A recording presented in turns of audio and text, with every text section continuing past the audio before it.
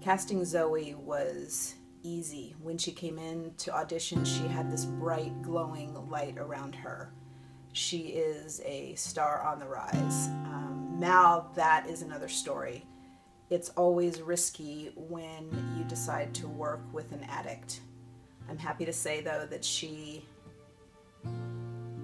was totally up to the job. She was amazing. It was really the chemistry test between the two of them that sealed the deal, because it was off the charts. What happened next, though, not even I could predict.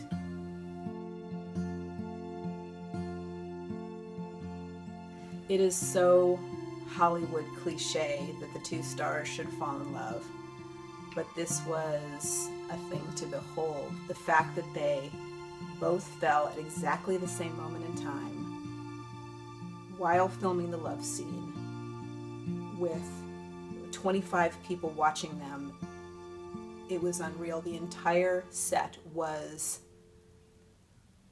you could hear a pin drop. I mean, it was electric. It really was. And after we cut that scene, there was not a sound. The entire crew just held their breath waiting to see what the two of them would do. It was a great day.